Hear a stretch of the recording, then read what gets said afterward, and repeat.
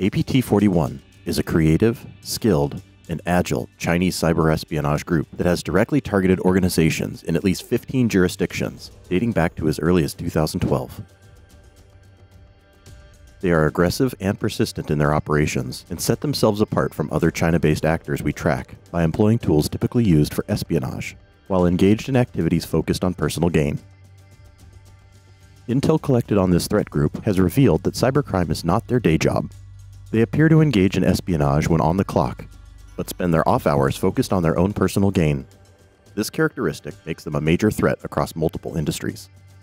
The group's espionage campaigns have targeted healthcare, telecom, and high-tech sectors, and have historically included the theft of intellectual property. Their cybercrime intrusions are most apparent in the video game industry, where their activities have included the manipulation of virtual currencies and attempts to deploy ransomware. To learn more about the evolution of APT41, how they selected their targets, and the technical indicators you need to detect their presence, read our full report.